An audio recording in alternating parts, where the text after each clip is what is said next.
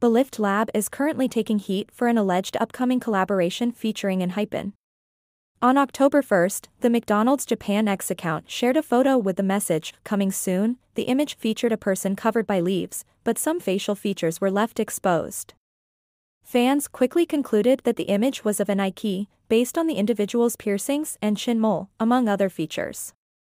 Almost immediately, the announcement sparked a significant backlash as fans expressed their disappointment and frustration with BELIFT LAB. The core of the controversy stems from McDonald's reported involvement in the ongoing genocide in Palestine. This has reinforced earlier protests against HYBE, with fans using the hashtag HYBE divest from Zionism hashtag to share their complaints with the company. Fans have also accused BELIFT LAB of sabotaging the group/Nike with the collaboration.